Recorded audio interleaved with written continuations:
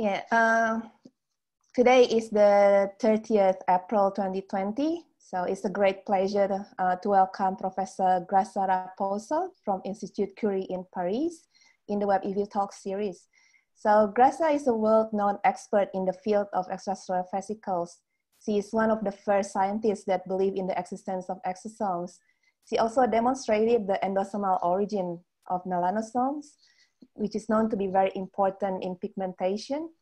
And her lab also dissected the cellular machinery needed for the construction of endosomes, multivesicular bodies, and lysosomes, how they are maintained, which then lead into the secretion as extracellular vesicles. So her work has been recognized widely and published in multiple high impact factors. So it is a great honor, and without further ado, I'd like to welcome Graça to present her lecture on the cell biology of extracellular vesicles from immunity to pigmentation. Hi everyone, I'm happy to be here this morning, this afternoon. Good evening to some of you. And I would love to have you in front of myself, as you can imagine. But I'm just talking, as I say, to the box, but I know that you are many on the other side, and I would be glad to answer questions at the end. It is a little bit less interactive, but still, I'll be happy to when I'm here with you, and I hope to do it a little bit informally. And but still, I'd like to tell you today a little bit of a story. The story of the cell biology of extracellular vesicles, from where we started, where are we going. And of course, at the end, I hope we can have a nice discussion and open questions.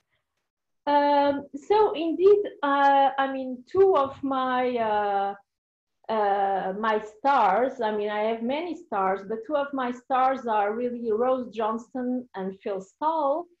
And Rose Johnston and Phil Stahl, they were a great inspiration also, for all of the work that I've been doing and that my team has been doing all over these years.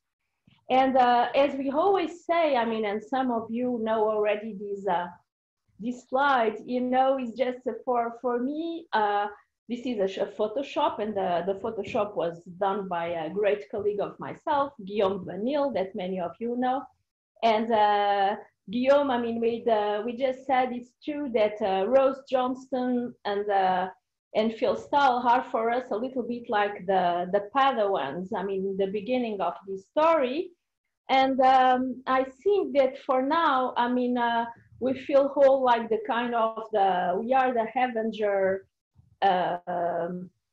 generation, and we really need to go forward, and we go forward hopefully all together on the same line and trying to find, consensus and exchanging, and with also facing all the challenges that we have today. So basically, it's true that Phil Stahl and at University of St. Louis and Rose Johnston at McGill, basically at the same time, they were both teams were really working on the trafficking of the transferrin receptor. But the trafficking of the transferrin receptor in a special cell, the reticulocyte, and as you know, the reticulocyte, during differentiation into erythrocytes, needs to get rid of the transferrin receptor, as many other activities. And so what they found is that in these reticulocytes, and as you see here, I hope you can see my cursor, you have the transferrin receptor that is internalized into collagen-coated vesicles. And generally, this transferrin receptor leaves the transferrin and the iron, and then it goes back to the plasma membrane. This is in most cells. In the case of the reticulocytes, then this transferrin receptor, what they found is that it gets trapped into these intraluminal vesicles of an endosomal compartment, and that these endosomal compartments, they then fuse with the plasma membrane and release these intraluminal vesicles with the transferrin receptor. And so this is a model that was adapted from one of the first papers by Cliff Harding, but was then taken again in this very nice historical review by Phil Stahl, Cliff Harding, and John Heuser in Journal of Cell Biology. Sorry, it goes a little bit fast. So basically, the team of Rose Johnston and also Phil Stahl, I mean, then they provided evidence that, I mean, electron microscopic evidence that these endosomal-like compartments that you can see here with these intraluminal vesicles, and here you see these gold particles labeling the transferrin receptor, they found this evidence for this exocytic fusion of the multivesicular endosome, releasing these intraluminal vesicles with the transferrin receptor labeled by the gold particles. And this paper, I mean, by Penn, that was a student of Rose Johnson, was really one of these first electron microscopic evidence for the externalization of the transferrin receptor in this vesicular form in sheep reticulocytes. And it's true that in these mid-80s, I mean, it was against the dogma of the recycling of the transferrin receptor, but this was a particular cell, this was the reticulocyte, and the teams pursued working on these cells, and they really, what they found is that there's a lot of other plasma membrane activities that are released by these means of releasing of vesicles derived from endosomes. And therefore, I mean, this is one of the first papers where they associated the name exosomes to these vesicles that were endosome derived. Of course, we always need to remind that the name exosome has been used before by other colleagues, but was not really associated with the fact that these vesicles were derived from endosomes. In this case, there was this proof by electron microscopy that the vesicles were endosome derived. And therefore, what they did was that they could isolate these vesicles by centrifugation at 100,000 G for around 90 minutes. And they characterized the activities that could then be released by the vesicles, and therefore allowing the differentiation of reticulocytes into erythrocytes. So it was an important process, but indeed it was a process of release of obsolete molecules. So basically, Rose Johnston, I mean, she was extremely excited always about these findings. And when other researchers started really finding that other cells could also release these endosome-derived vesicles, then she really became hyper-enthusiastic, because in the beginning she said, okay, I mean, we showed that in these reticulocytes, the transferrin receptor is released. Reticulocytes can get rid of many molecules associated with these vesicles. Maybe it is like a trash, but in this case, I mean, maybe other cells can use this process for other purposes. And it's true that then when we had the first meeting in 2005, organized by Rose Johnson and McGill, and we're about 25, it's true that she told us, and I really like the expression of this Alice in the Blunderland approach that she used. And why appeared against the dogma? I have something written in my screen that appears against the dogma. But that the full knowledge of the contribution of exosomes to intercellular information transmission and the potential medical application of this knowledge will depend on the ingenuity of future investigators and their insight into biological processes. I think it was, I mean, we were in 2005, I mean, now we are in 2020, and you see that finally, basically 15 years ago, I mean, we still didn't really knew what these vesicles were doing. So basically myself, I mean, how did I came into really studying exosomes and now other extracellular vesicles? So what are the pathways for MHC class 2 transfer to the plasma membrane? So at the time I was a postdoc in the team of Hans Heuze in the Netherlands, in Utrecht, in the Utrecht Medical Center. And one of my projects were really to understand how the major histocompatibility molecules, class 2 molecules that are expressed in the lymphocytes, in dendritic cells, can be transported to the plasma membrane. And here what you see, I mean, this is an EM of a dendritic cell, and you see here the T cells, these are immunological synapses.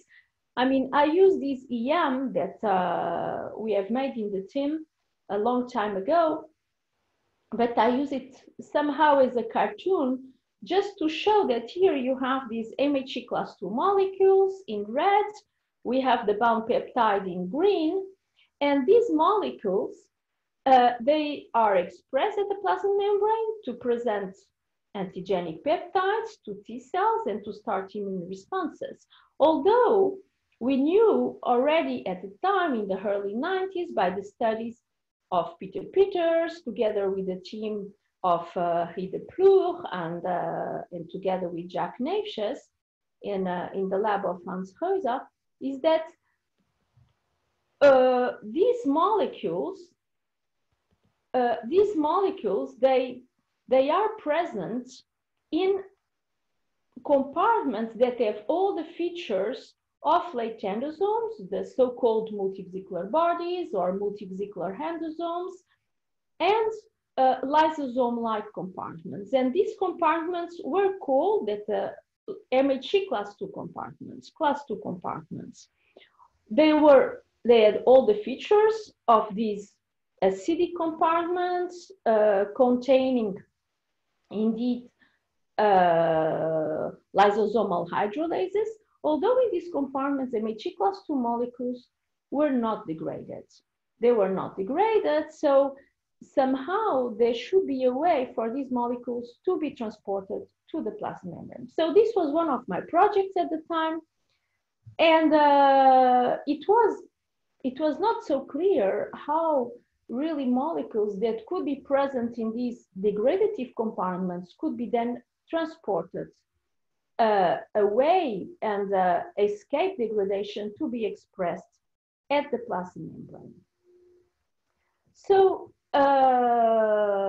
because I mean, I always think, I mean, we need to combine a lot of techniques, but seeing is believing. So here what you see, here on the left, you have these MHC class 2 compartments, the gold particles, label the MHC class 2 molecules. Here what you have the multivesicular endosome with BSA coupled to gold that was previously internalized into the cell. And here on your right, what you can see is that you have a plasma membrane, and then you have these vesicles that appear to be released into the extracellular space. And here, this is the extracellular space.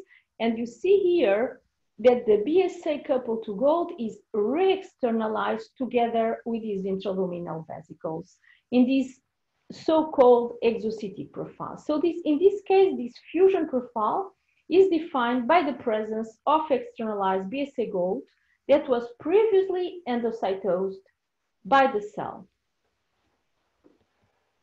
So, I mean, so here it's Hans Heuze and Willem Storffel, a great biochemist that was working on the other side of the corridor. And together, I mean, we start really thinking, you know, going to the library and saying, okay, I mean, these really appear like these vesicles that are released by reticulocytes that Rose Johnson and Phil Stahl reported some years ago. So this was about 10 years after the studies on reticulocytes. And what we did is to use the same methods that were used by the two teams.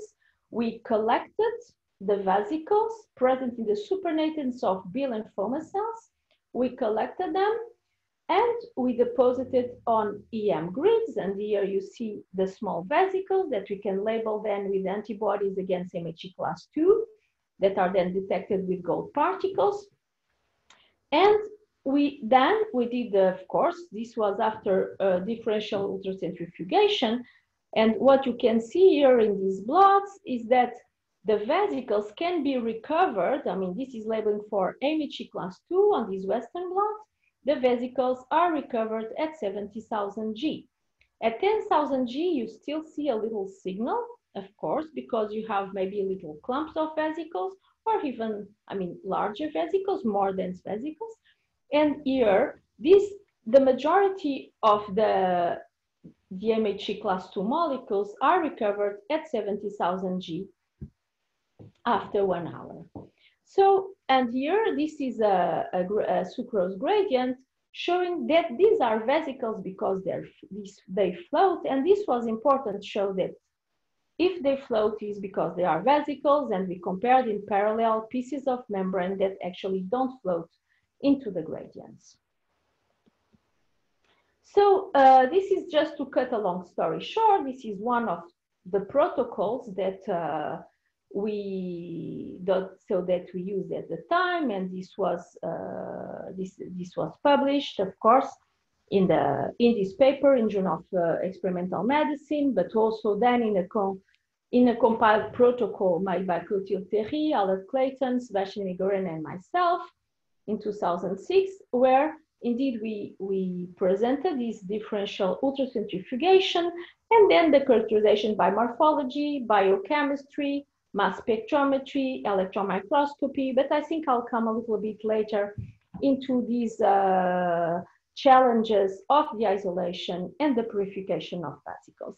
Of course, what I'd like to note here is that normally when we use this kind of techniques, of course, we always describe very often the vesicles like as they are cup-shaped. Indeed, they seem like a very small reticulocyte, a small erythrocyte, sorry.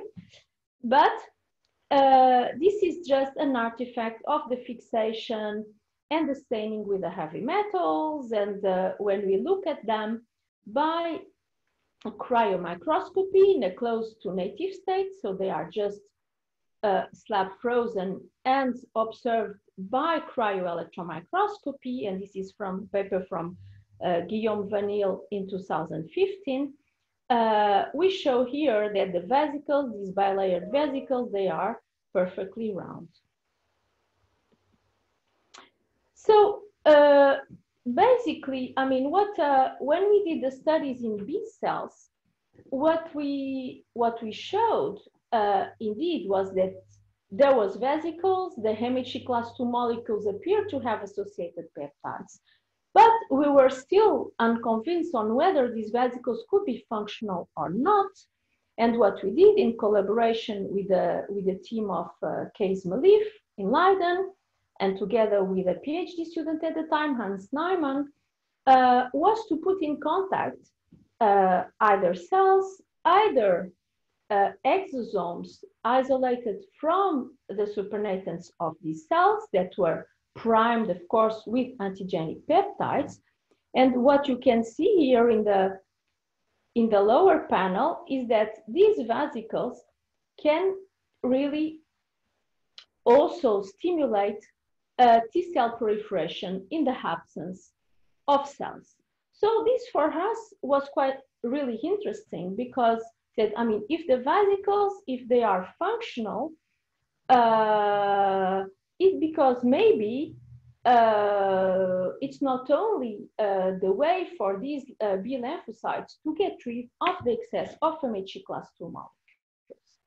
So what we did is that finally we did speculated in the paper that maybe these vesicles could be used somehow as natural liposomes to stimulate anti-tumoral immune responses. Of course, I think we were a bit skeptical about putting this conclusion in a manuscript without really any proof, but I mean, why not? And I think that finally it was a good idea because it opened then the path, I mean, for really further investigations. And I think that for us, since we are cell biologists, we are working at the bench, we are working on the microscopes. And I think that really one of our goals is to find a way to go to the bedside. And indeed, when I came back to Paris in 1995, after a gorgeous postdoc in the team of Hans Reuser, and together with Willem Storvoegel also, it was really to try to interact with physicians and colleagues interested in clinical trials and trying to find new immunotherapy protocols. And together with Sébastien Emigorena, that is at Institut Curie still, and together with Laurence Zivborel at Institut Gustave Roussy, what we did is that first to prove that dendritic cells could also secrete exosomes or vesicles that have these features of these endosome-related vesicles, and then load these vesicles with antigenic peptides, amyloid tumor peptides in particular, and then inject it into different mice, I mean, with different tumor models. And in one case, indeed, what Laurence saw was that there was a slowdown of tumor growth. And in another case, in the case of the mastocytoma, it was a complete tumor eradication. So basically, these studies that was published then in 1998 opened the way to go then to clinical trials. And I'm sure that you are all aware of these of many papers now, and even how these clinical trials can be done. I mean, using in fact dendritic cells that are derived from the patients. One can isolate vesicles from the supernatants of these cells, and then these vesicles are then re-injected into the patient. And this is from Journal of Clinical Investigation review, and this is from a paper in Journal of Extracellular Vesicles, where you have different examples of so-called EV-based clinical trials. So to get a long story short, it's true that we went from the eradication of obsolete molecules to T-cell stimulation, clinical trials, basically in lung cancer, melanoma. But now we know that these exosomes are secreted by many different cells. They can, they have been shown, I mean, this is really very few examples, I mean, of how exosomes, how extracellular vesicles can be involved, I mean, in so many processes, I mean, from parasite growth transmission, tissue regeneration, transmission of pathogens. And our team, I mean, was one of the first contributing, showing that indeed prions are associated with exosomes and could be disseminated via exosomes. Also, very nice examples of the role of exosomes in communication in the central nervous system. And I mean, this has been really summarized in different reviews that we have written recently, but also by many other colleagues. So it's true, as I said, I always like to show this slide because there is this growing interest, as you all know, for extracellular vesicles, and the field was really bumping. So we started here with reticulocytes, exosomes in antigen-presenting cells, exosomes that stimulate anti-tumoral immune responses. Here, the first reports by the team of Jan Lotvall showing that there is microRNAs on exosomes. Also, this was extremely important to show that this genetic material in exosomes, and it was, again, another bump in the field. And here we are growing and growing.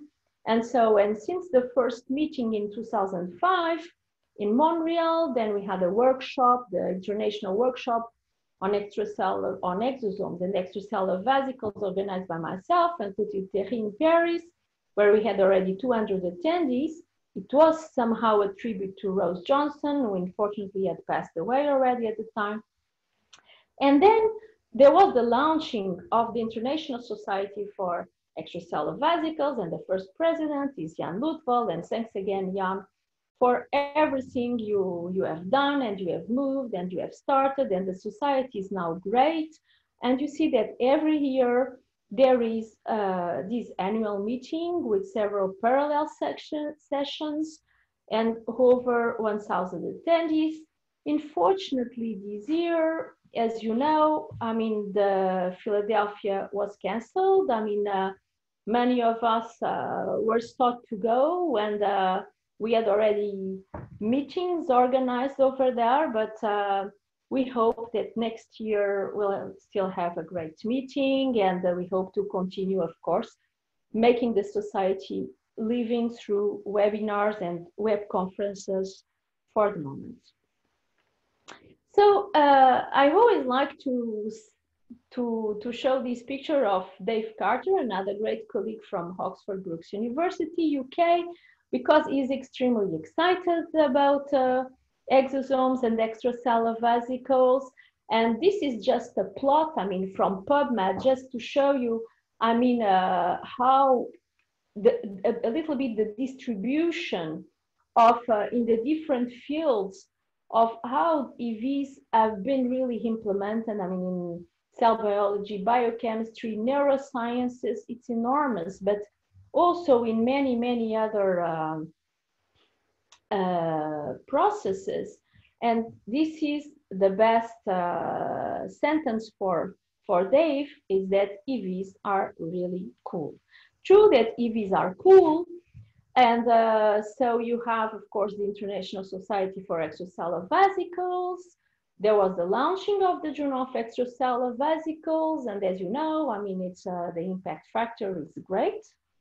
We just had an impact factor, and so there are national societies, and as you see here, of course, there is the American Society, but still you have in Germany, you have UK, you have Austrian, you have the Iberian, the JIVEX, you have the Société Française, you have the Belgium, I mean, and the Netherlands and Israel. And I mean, it has been all over the world, and a lot of coordination between the different societies to organize meetings, and even more focused meetings, I mean, as compared to the annual meeting of the society. So it's true that EVs are so cool that somehow we need guidelines. There is this need for guidelines. So there was already some guidelines that were published in 2014 in Journal of Extracellular Vesicles. So this year, the guidelines were rewritten, and because they really need to be continuously putting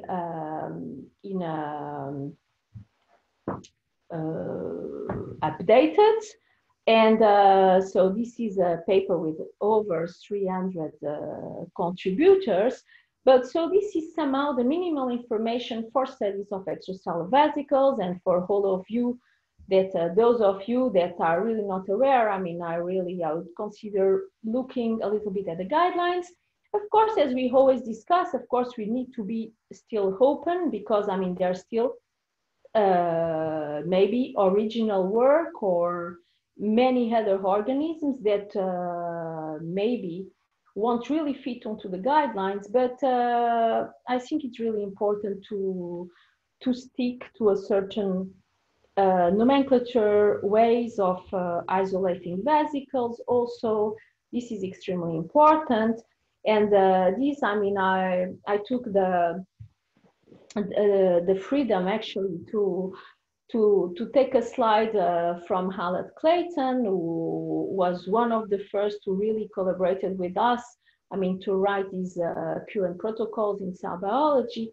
And it's true that now the challenge still is really EV isolation, purification, and on the guidelines, I mean, there is a number of sessions that are dedicated to that.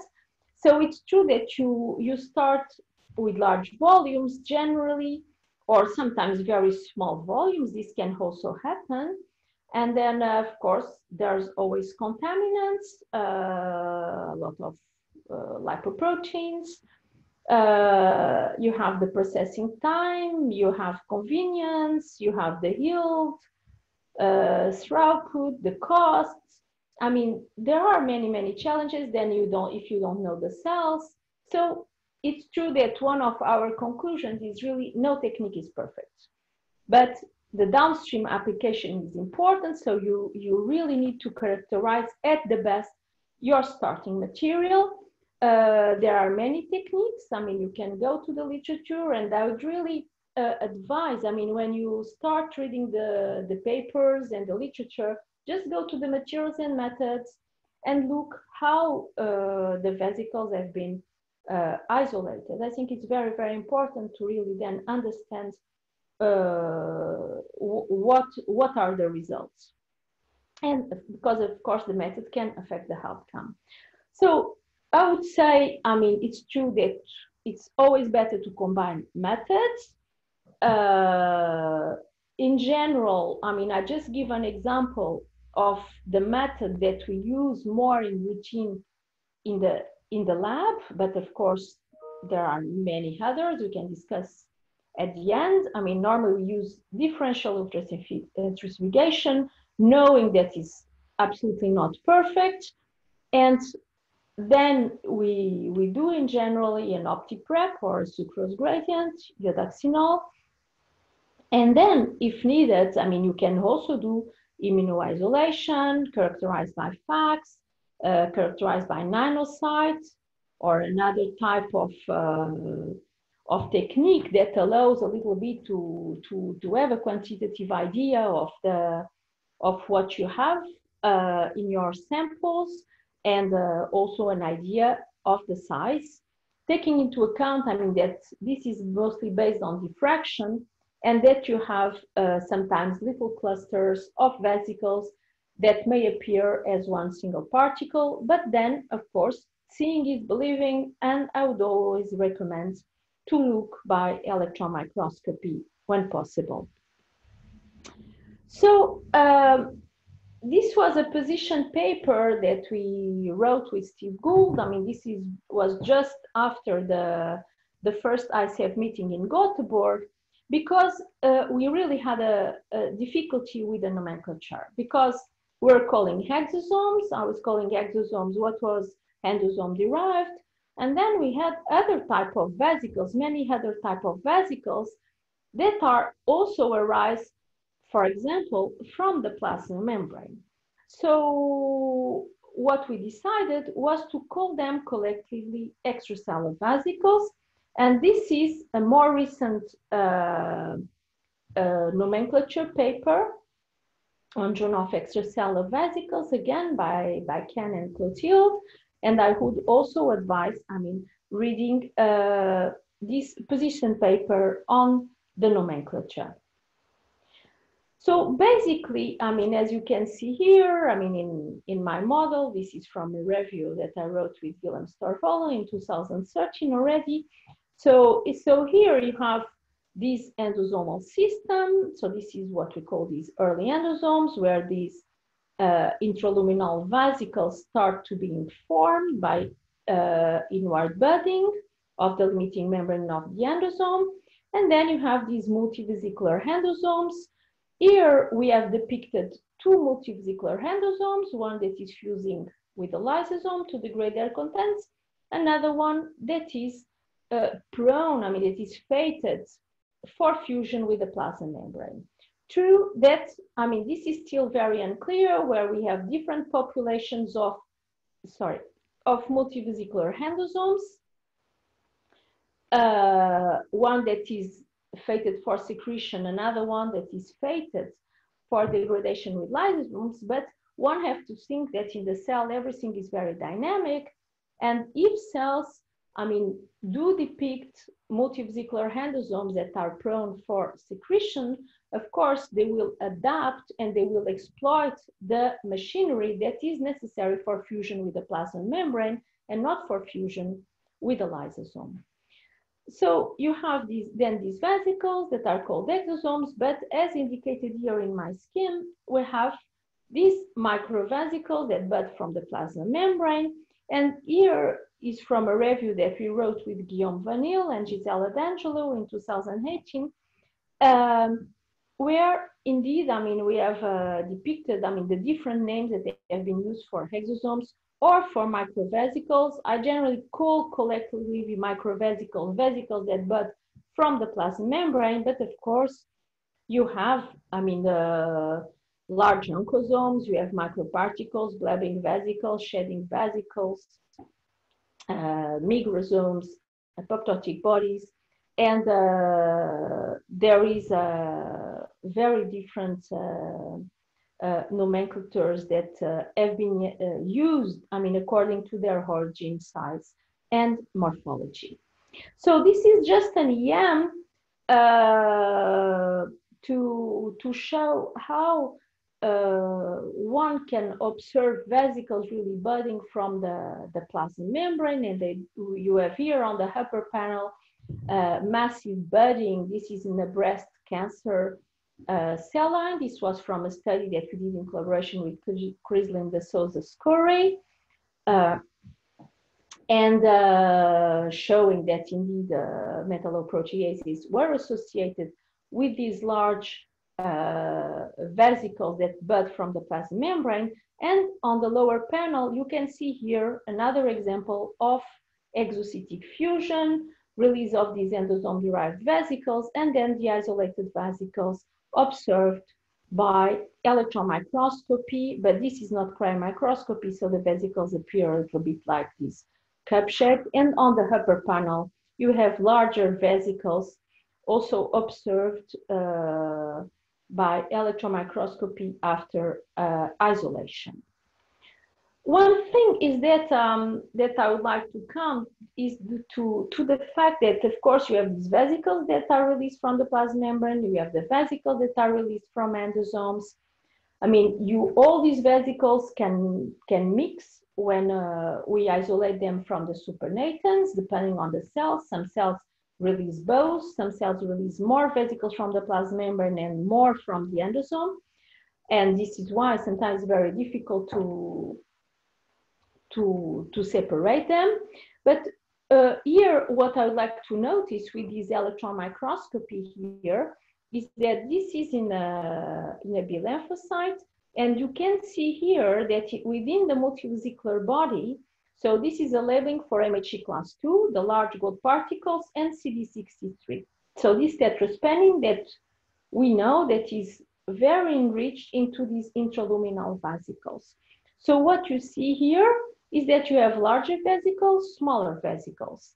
So within multivesicular endosomes, the vesicles are heterogeneous in size and also in composition. And you see here on the lower panel, on this inset, an exocytic profile with these clumps of vesicles, and they are also very heterogeneous. So what it is secreted from the endosome is not one single vesicle. And I think that all these vesicles, they may have a different composition, and then to really isolate them, separate them, one can really wonder whether even the vesicles do not work together like, I mean, like with clumps. And of course, I mean, as we know, I mean, there's this important protein like tetrin that was shown by James Edgar, while in the team of Scotty Robinson, that this tetrin may tether hold these vesicles tightly together, and they are released sometimes as clusters. So how to really show that these vesicles are arising from an endosomal compartment? And here I would like to come back, I mean, to the studies of Frederic Verwey. I mean, and he started these studies while with Michael Pegdel at AMC Amsterdam during his postdoc. So we made this construct, the CD63 coupled to pH fluorine. So which means that this CD63 that is coupled to this pH fluorine is only fluorescent when it is outside, because it is the fluorescence, of course, is quenched by the acidity of the multivesicular endosome.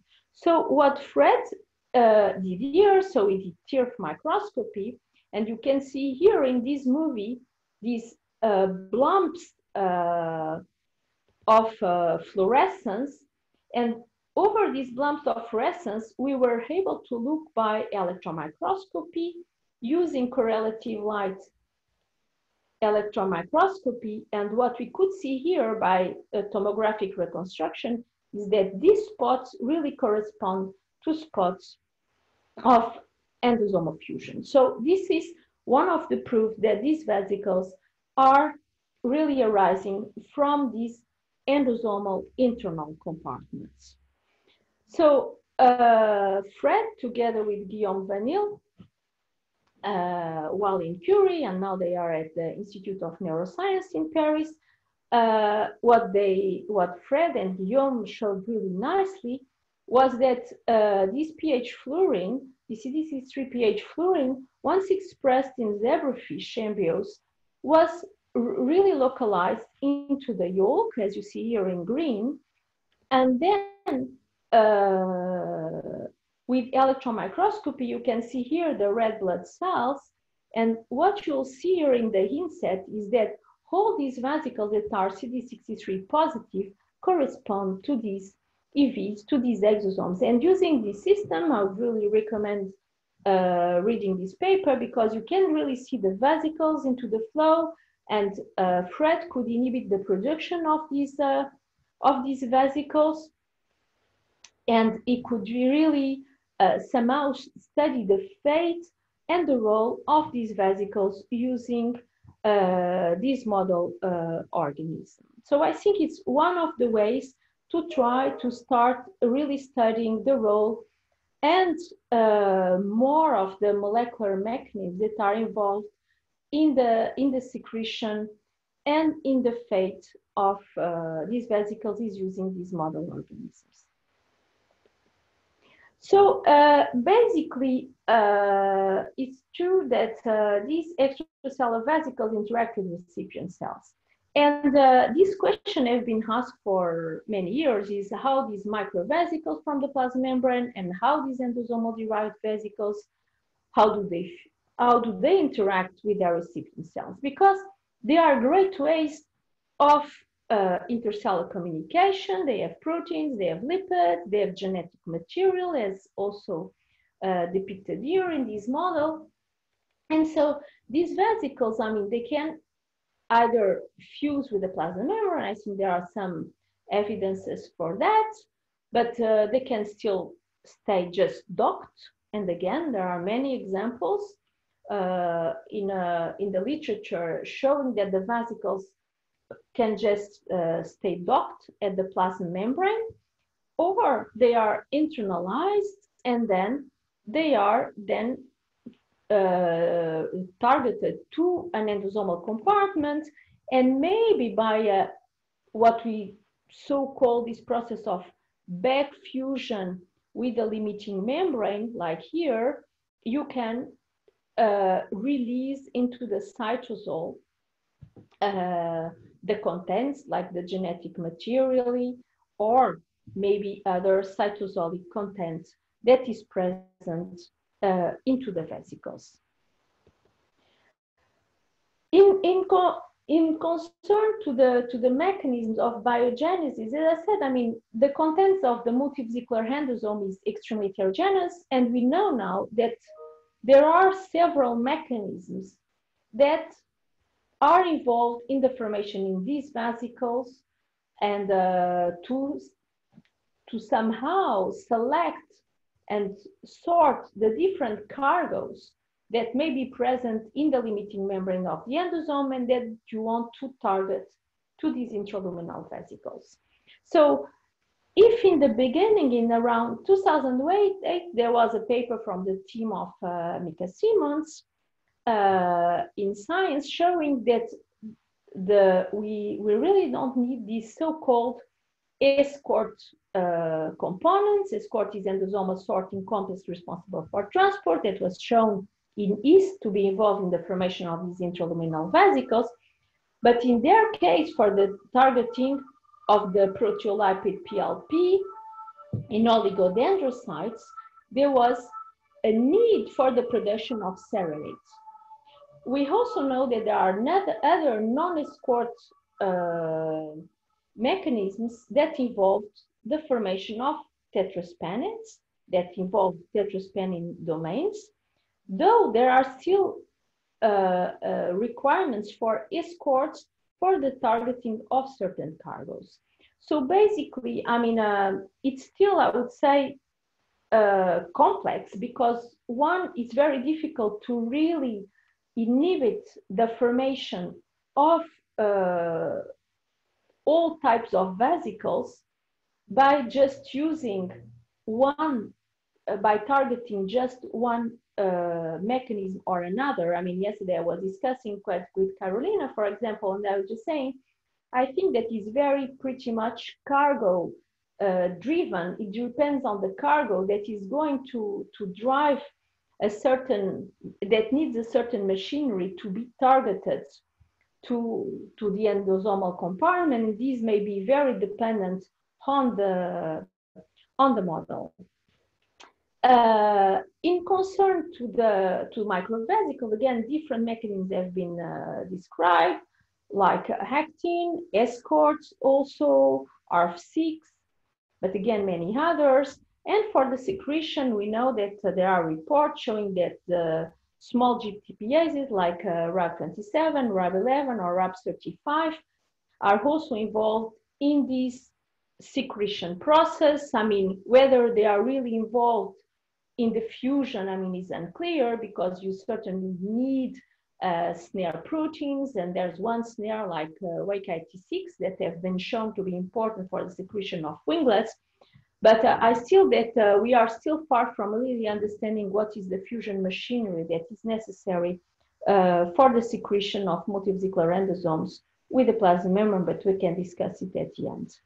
So again, this is just a cartoon that I took from one of our reviews with Phil Stahl.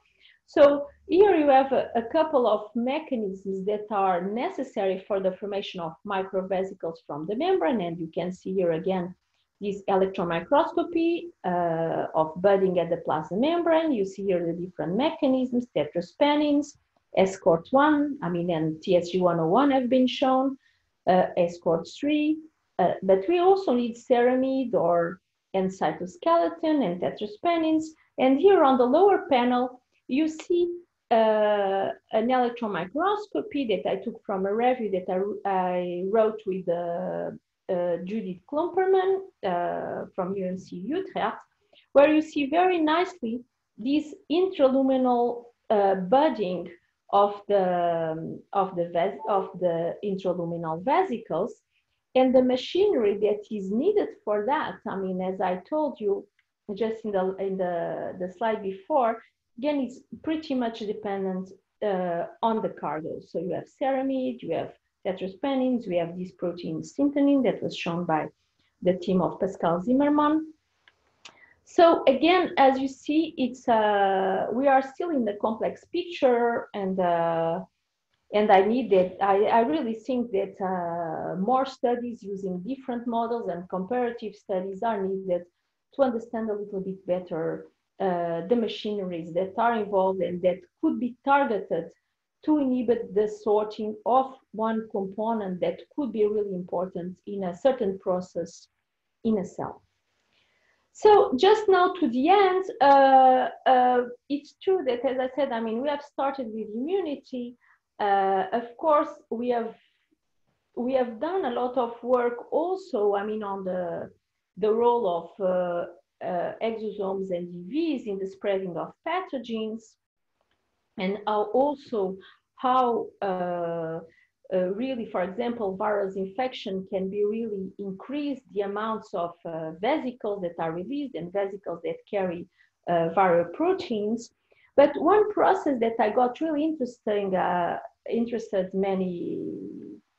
almost 20 years ago is the process of pigmentation. And why the process of pigmentation? Because as you see here in this model, so on one way you have these secretory multivesicular bodies, but we have all these list of lysosome-related organelles, and the MHC class 2 compartments are part of it. And these melanosomes that are involved in pigmentation appear to me very, very interesting. Very interesting because, I mean, they are generated by melanocytes in the basis of the epidermis, and these melanosomes that you can see here in the melanocyte, they are then transferred to the neighboring keratinocytes. So you can see here, and you know that the skin is a wonderful, I mean, it's the largest organ that we have, and it covers all our bodies, a great barrier against pathogens, and its role is really to, of course, give color, but also give photoprotection against ionizing radiations, and this is the main role of the pigments. So, but this is a very controlled process. So, I mean, this is under the sun. You have hormones, growth factors, soluble factors. You have these induces signal transduction pathways. You have then melanocyte pigmentation, and you can see here isolated melanocytes with these very dark organelles. You have the melanin transfer and skin pigmentation. Though we knew, I mean, already from many years that soluble factors secreted by these keratinocytes on the upper layers are very important. And when we start looking at the soluble factors, many of these soluble factors, they could not be just soluble because they appear to be membrane associated. So when we had a great postdoc, Alessandro Locicer, who came to the lab about in 2012, we start wondering, I mean, this was really a joker, you know, because I say a joker because we didn't have any primary data. I mean, we knew that maybe keratinocytes could secrete dissoluble factors. Whether they could really secrete vesicles, it was very unclear.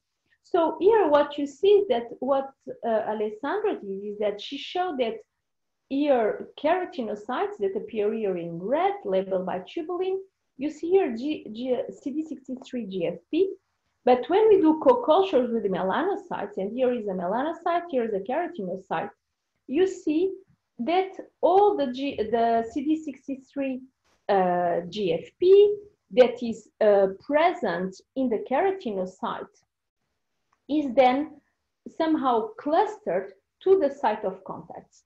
And here on the lower panel, you have reconstructed epidermis with the melanocyte, the keratinocyte. And what we have the sort of redistribution of these multivesicular endosomes, like here on the bottom. And these multivesicular endosomes, they are very, very close to the sites of contacts with the melanocytes. So Alessandra took primary melanocytes, primary keratinocytes. She isolated exosomes from these primary keratinocytes, I mean, from different phototypes. And then she put them in contact with melanocytes to see whether there is any function on the melanocyte.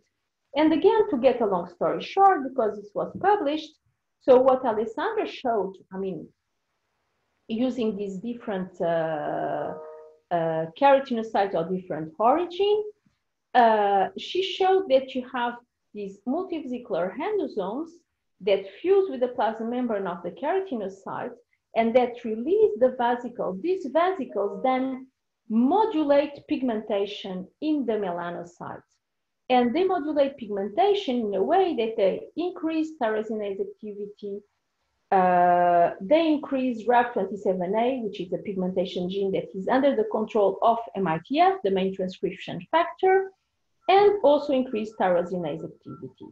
So of course, this was extremely interesting. And we also showed that there are particular microRNAs that are encapsulated in these exosomes.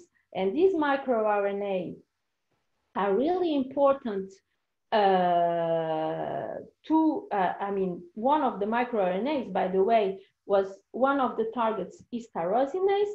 Other microRNAs, I mean, have other targets also, but still when we inactivated these microRNAs with anti-mirs, then these exosomes were not able anymore to modulate melanocyte pigmentation.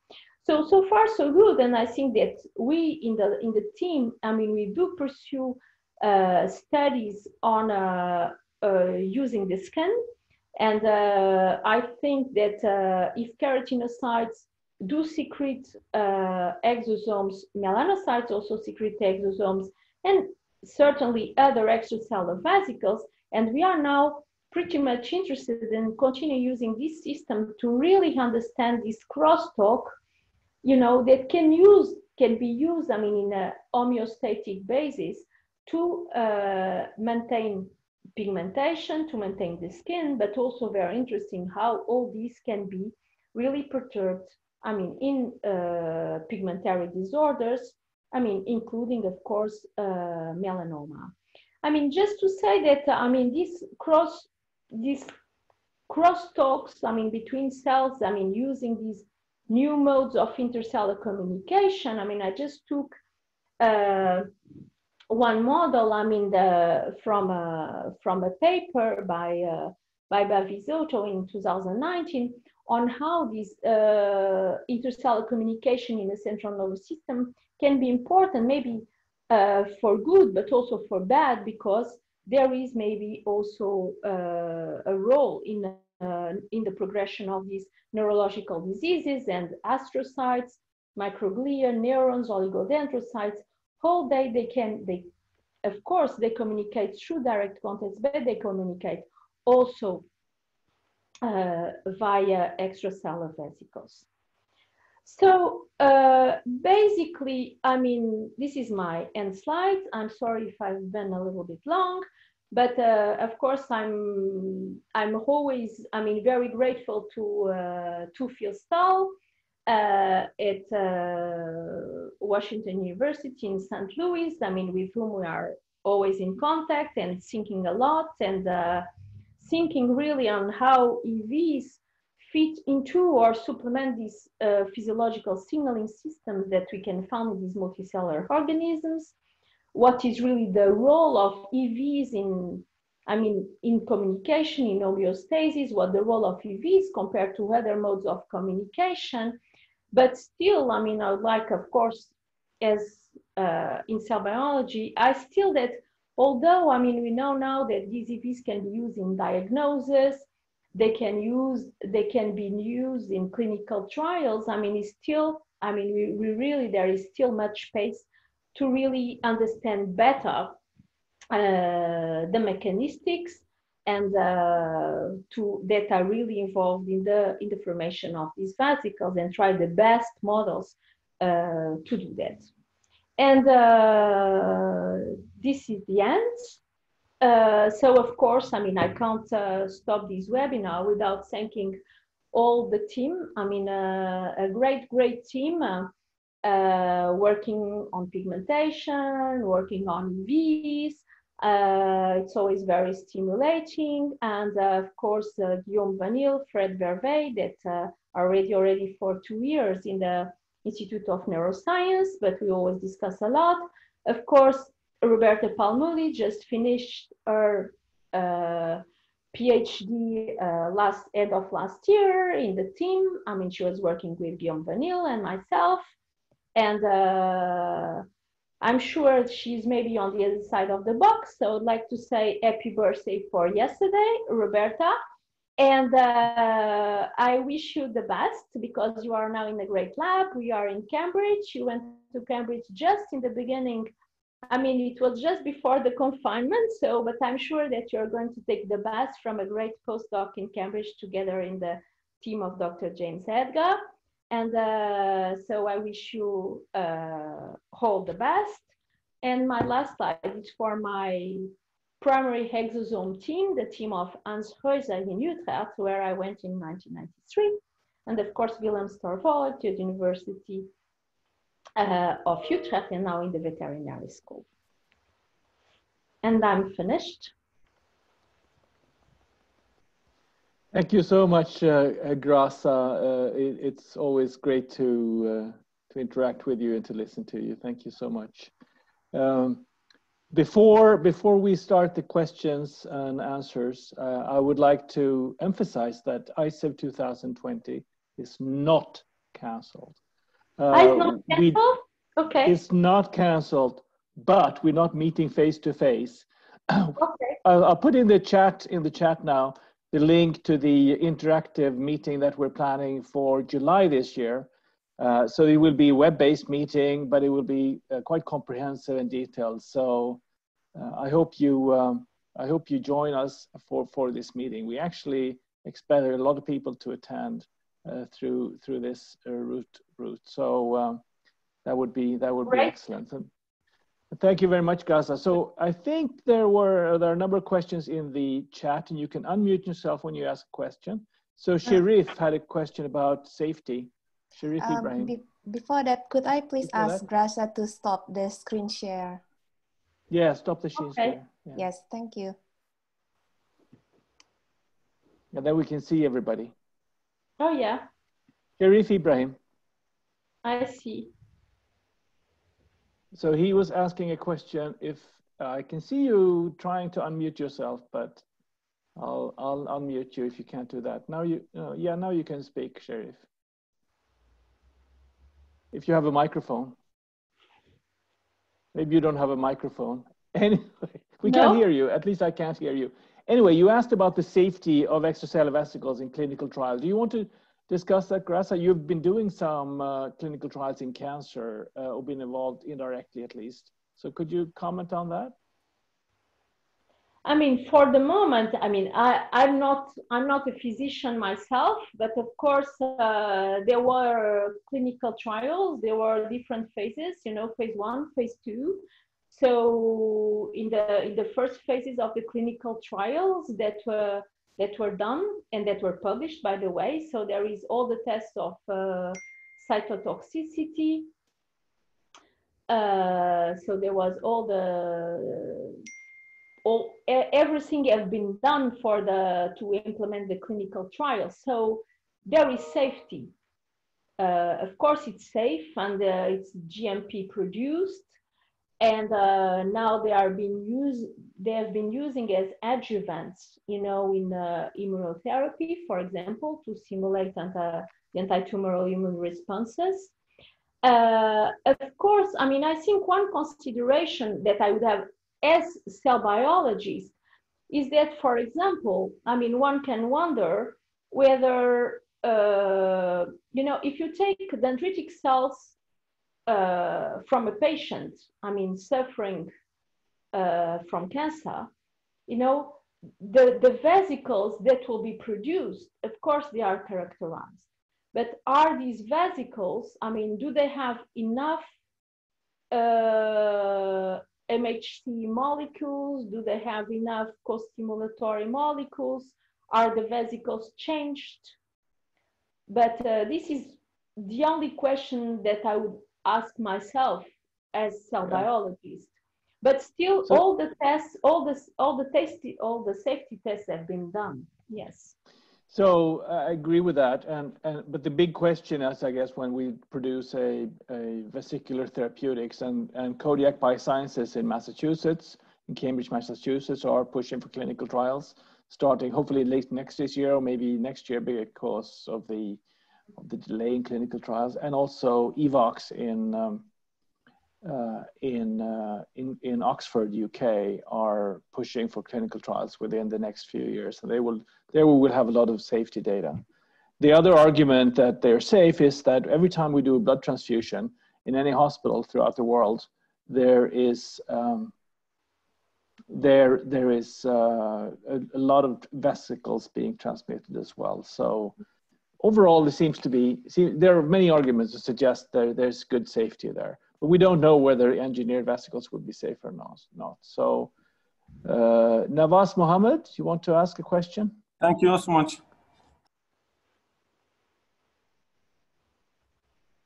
I think Nawaz said that he's leaving because he has other Right, meetings. so he was asking about the changing pH, whether that in endosomes, and that could help in any way in vesicular trafficking.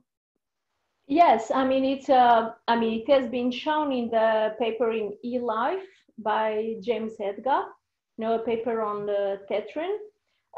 So it has been shown that indeed, if we neutralize endosomes, we do stimulate the secretion of vesicles. So I guess because when you use these agents like bifilomycin or concanemycin that block VATPases, so you neutralize these endosomes, and these endosomes then will be more prone for fusion. So I think that I would guess, I mean, this is again a guess, is that we need one of the signals to give to the cell, to give to the endosome that it needs to be, that is prone for secretion, is that you need a neutral pH. Because I remember when I start working, I mean, on this subject, one of the questions was, yeah, but how a cell can deal with a local acidity that will be delivered by the endosome if the endosome is fusing. But I think that these endosomes that fuse, they may be neutral. So neutralizing the endosome is certainly one way that can increase the release of vesicles, and in the paper in eLife, this was described. Did I answer the question? Yeah. Any other question? So I don't see any new questions on the chat box, but you can put it there, and then that's like holding up your hand. Could I ask you what your thinking is around subpopulation of vesicles based on their on the contribution of different intracellular compartments like mitochondria or Golgi apparatus or ER, and how that influences the thinking about extracellular vesicles in general? I mean, then it's a question of orientation also, isn't it? Because vesicles that are derived from the plasma membrane or from endosomes, they have the same orientation as the plasma membrane, basically. Because the vesicles that are formed within the endosome, they are formed by inward budding, so they have the same orientation. But vesicles that are derived from mitochondria, they should not have the same orientation, isn't it? Because yeah, there are reports of different so this is not the same orientation, proteins. so the lipids will be different. Yeah. The lipids would be different, for example. But they co-isolate in our exosome isolates, right? They end up in the same pellet. Yes. I mean, normally the same lipid should not be exposed. I don't know about phosphatidylserine, for example, PS. Mm-hmm. PS is normally not exposed at the external leaflets of endosome-derived vesicles. You know, they cannot be isolated by an Exim5, for example. This was shown for platelets many years ago, that microvesicles that are normally phosphatidylserine positive, they can be trapped using an Exim5, whereas endosome-derived CD63 positive vesicles, this was shown in platelets by the team of Hans Reusamin when I was still there. And the phosphatidylserine is not exposed, but so maybe this could be a way to discriminate, is to find the different lipids. Because of course, as you say, I mean, all these vesicles, they co-isolate, but somehow one can wonder whether these vesicles can somehow work together or not. You know, is it really important to really discriminate you know, all these different vesicles, to have one single population of vesicle and not a heterogeneous population? These are questions that one can wonder. You know, yeah, and it's just an exciting field and trying to dig into that. So no, this is really it's true. It's totally open, because if we do immunoisolation, if you think on immunoisolation, as has been done with, for example, with beads using trapping with particular antibodies, we use beads, I mean, with CD63, and then the beads, they just trap the CD63 positive vesicles. But then are we really trapping the only population that is really important? If I see the vesicles that carry CD63 and the vesicles that carry MHC class 2, I have double labeled vesicles, but vesicles that label for MHC class 2 are CD63. So I'm going to enrich maybe for a population and leave the other one aside. So yeah, exactly. So they may have different function, right? Yeah, no, absolutely. Absolutely. Or they function together. They need to function together. So in real life, that's what they do, right? In real life, this is what they do, and this is an explanation of why, you know, maybe in some cells you have this protein tethering that is tethering vesicles together, vesicles that are heterogeneous, and that maybe cooperate together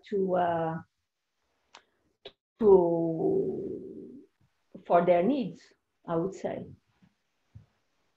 I'll come back to Carolina in a little moment, but we have a really interesting question from Nishta Bhargava about isolation and whether differential ultracentrifugation steps. Are you there, Nisha? Yes, hi, here. Yeah. Please ask the question. Yeah, there you are. Yes, here. Hello. Thank you. This was a very refreshing talk after a while during the lockdown. I still really want to know, I'm trying to work with exosomes. I've tried a couple of isolation methods. I do imagine that it is differential ultracentrifugation has been the gold standard for a long time, but practitioners do agree that it is probably the most tedious method. Absolutely. Yes. So I still wanted to know from you whether you really consider it still to be the best method out there to really isolate exosomes. You know, as I would say, I mean, there is no best method. You know, there is always compromises. There is all the methods have their pros and cons, I would say. I mean, you can, you know, can use size exclusion chromatography. There are many other methods that are maybe easier, but then you really need to complement with additional methods of characterization. But it's true that size exclusion chromatography also we're trying to do a lot of developments are done now using microfluidics, for example. And I mean, I'm sure that maybe at the HICEP there will be talks on all these isolation methods. But then, I mean, for example, using size occlusion chromatography, one of the problems that we can have is that then the samples are a little bit too diluted. So, for example, if you want to look at them by EM, it has been very difficult to look at them by EM. So again, I mean, I think one need to take all these techniques, you know, and see, okay, what is suitable for my study, because your outcome will depend from that. Right. But you need to have this minimum of characterization. It's true that centrifugation is extremely tedious. It's tedious if you want to tell me. Yeah, as many of you know, I am the editor-in-chief of Journal for Extracellular Vesicles. And from a matter of quality, we do not accept papers that only use a kit to isolate extracellular vesicles. They have to try some other methods, including ultracentrifugation,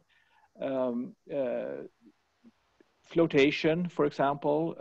Density gradient centrifugation is proving to become a very interesting way of separating different subsets of vesicles, and we're learning a lot from that. So exactly like Graça says, it depends on the goal with your study. But if you could use polyethylene glycol and optimize that, you can clearly get a lot of extracellular vesicle with polyethylene glycol and a quick, short centrifugation. But it isolates many other things. Exactly. And that paper would not be accepted, or not be considered in JEV unless you compared with other methods. So, but clearly the journal is really keen on getting a really good quality comparison of the different isolation methods and the quality of the vesicles that you isolate from them and the different characteristics that they may have. So if anybody's out there, push for that and you have time and capacity, please do that study and consider your JEV. So there I can promote the journal a little bit as well. There have been comparative papers earlier. There have been some, yeah, but I don't think anyone has been so comprehensive about it. No, exactly. Yeah. No, it's because I think it always depends. I mean, again, you know, you can it depends, you know, you may have large volumes, you may have large volumes with not enough vesicles. I think again, and the quantification is extremely difficult per se to really have something really quantitative. And sometimes you have to handle tons of culture. I work with 10 culture dishes at a time when it is really difficult, and you know the time lapse also adds to the errors in the output. Absolutely. But I mean, for example, in the DevCell paper, Frédéric Vervet, he managed to isolate vesicles from zebrafish, and now and even to do proteomics with very small amounts. I think maybe Fred is in the audience, and Fred can tell you how many fish he needed to do this study. Yes, that would be helpful. Or I'll look at his paper then. Okay. Aaron is here as well. He's doing a fish, so. Yes. Aaron is somewhere. Thank you, Nishta. And what? Follow-up question? Just one quick one, right? Okay. Yeah, it was just a comment that working with proteins which cannot be for like miRNA or DNA, it becomes difficult with the yield being very little. That is all. You need to use large volumes for your when you're studying EVs. You need from cell culture. Yes. You do need large volumes. That's clear. You need large volumes. You need large amounts of vesicles. I mean, for example, now we are doing a lot of proteomics or lipidomics, and you do need large volumes. And don't forget that you need to culture cells. If the cells can be cultured in mediums without serum, is nice. I mean, for example, we use primary cells that don't need serum because we have special mediums. but you can't forget to really remove the vesicles that are present already in the serum, in the fetal calf serum. Right. No, so it's true. It's not easy, but again, I mean, the kits. This is just precipitation, so it's. I would avoid. Well, some of them are fairly specific for certain surface markers, like proteins on the surface, and we'll move on. We'll move on, and we'll go over to Carolina, who had a question about melanosomes. Go ahead, Carolina. Yeah, sorry. I think I'm just going to rephrase my question. So I'm interested to that interaction between melanocytes and keratinocytes and how the pigment is being transferred. So is there sort of like similarity in the melanosomes in the melanocytes and keratinocytes? I mean, have you sort of like compare them whether they are like same proteins, even though it's two different cell types? And is there any sort of like difference between those? Or, sorry.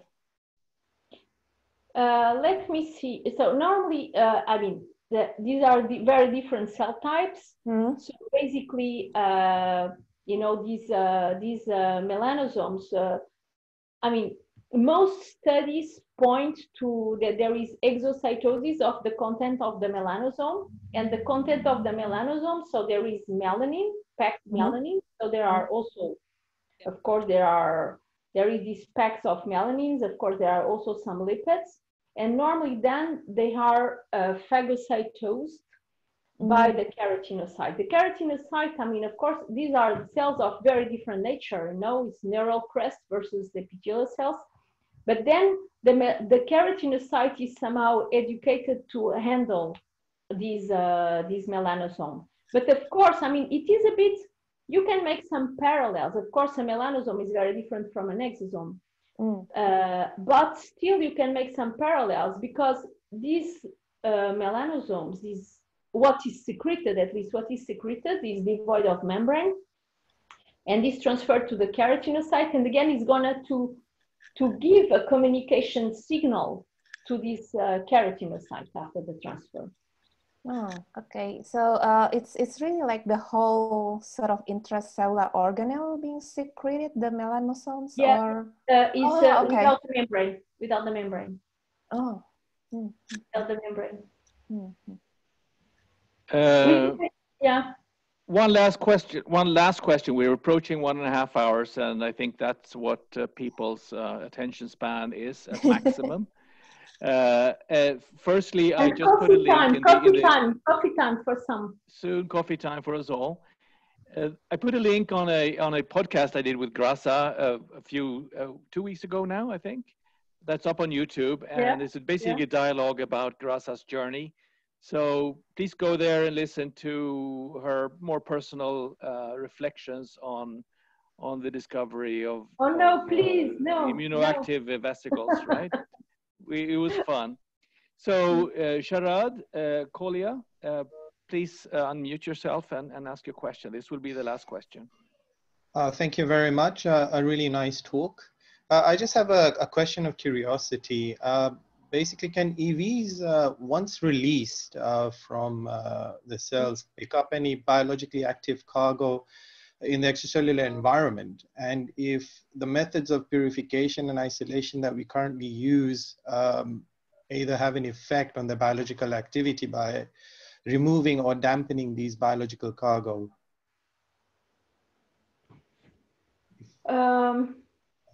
Let me see if I got really the question. So if the isolation procedures damage the vesicles, basically that's the question, Sharad, right? Yeah, if the isolation procedure damage, of course you lose your biologic activity. So you really need to be extremely careful in if you really want to study the function. I mean, you really need to avoid freezing, unfreezing, and normally when you isolate, then you use them fresh to test your activity. Of course, I mean, keeping vesicles in a tube or in the -80 for long, I mean, this will disrupt your activity. So if you don't see an activity, it can be maybe due to the fact that it's just not active. So clearly, ultracentrifugation, you still have bioactive exosomes in your pellet, and that's even when there's an ultracentrifugation with 100,000 G. The angle of the rotor is usually there's an angle, and the vesicles would hit the side of the tube and roll down and create a pellet at the side of the bottom of the tube, as many of you have seen. And you can imagine with 100,000 G that could potentially cause some damage. Still, they are biologically active. So conceptually, probably the softest way of doing it would be do a what do you call it? A swinging bucket rotor that can go out to 90 degrees approximately. For sure. No, but not, let me finish. And then you have a cushion, density gradient, or cushion that the vesicles end up at, and they would not be hitting the bottom or the plastic. So that's conceptually probably the friendliest way of doing it. Do you agree, Graça? Oh yeah, absolutely. You know, and again, you have to be extremely careful on the rotor, the tubes that you use. You know, it is, I think that the tubes, for example, I'll give you an example. For example, when you use, so we use generally these swinging rotors, as Jan said, but then what you do is that there is these polypropylene tubes, or there is this ultra pure. The ultra pure tubes, we had problems with the ultra pure tubes, you know, because the vesicles, they stick, and to these ultra pure, so-called these ultra pure plastic tubes for the swinging rotors, and then you can just not remove it. So the quality of the tubes is also very important. I think, I mean, these the different rotors are maybe described in a paper in Nature Methods or Nature Protocols, if I'm not wrong. And yeah, we did a study back in 2013 or 14, yes. I think, where we established in JEV. Yes, so I think there's really a lot of discussion around this in the MISEV guidelines as well from 2018. So yeah, I recommend everyone to look at that.